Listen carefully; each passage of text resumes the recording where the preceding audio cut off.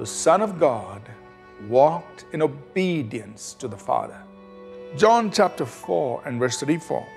Jesus said to them, "My food is to do the will of him who sent me and to finish his work." A very important aspect of the Son of God, of how Jesus walked on the earth as the Son of God, was that he walked in complete obedience to the Father. To the point where one day he told his disciples, "The very thing that sustains me, my sustenance, the very thing that fuels me, the very thing that energizes me, my food, is to do the will of him who sent me and to finish his work." Meaning, I'm energized by this one thing of doing the Father's will, of being completely obedient to the Father and doing what the Father wants me to do. That's what sustains me. That's what fuels my life. That's what energizes me, is what Jesus is saying. And so you and I, as sons and daughters of God, as we seek to emulate the Son of God and walk as he walked on the earth with the Father, we must learn to be sustained by just doing the Father's will. The fact that we are doing what the Father wants us to do should energize us, should fuel our lives, so to speak. And that itself becomes our strength and our driving force, our energy within us, the fact that we are doing the Father's will. In Hebrews, the 10th chapter, verses 7 and verse 9, in both of these verses, the Bible repeats, it says about Jesus, "Then I said, behold, I come.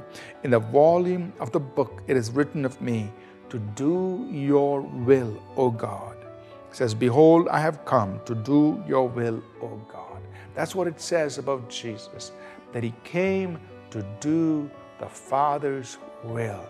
As the Son of God, he walked in complete obedience to the Father, following the directions of the Father. He walked in step and in time with the Father. You find many times Jesus saying, "My time has not yet come." Meaning he's saying, I'm waiting for the Father to give me the okay so that I can go ahead and do this. Whether it was working a miracle, whether it was going into Jerusalem, whether even it was going to raise Lazarus up from the dead, he was waiting for the Father's timing. He said, the Son can do nothing of himself except what he sees the Father do. He was so committed to doing the Father's will that he watched what the Father did, what the Father revealed, and then he followed through by acting on that. Now, if you and I come to that place of commitment, saying, "God, I want to do your will," and you doing your will is what fuels my life, that's the way you and I are supposed to live as sons and daughters of God, as we follow the example set for us by the Son of God. Let doing the Father's will become the very food that feeds our inner person, that feeds our spirit. Let's pray. Lord, we ask that you will help us be sustained, be driven, be fueled by the fact that we are doing your will. Like Jesus, help us to say, "My food is to do the Father's will and to finish his work."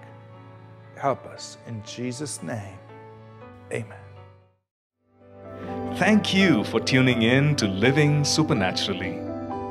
For more resources to strengthen your spiritual walk, please visit apcwo.org.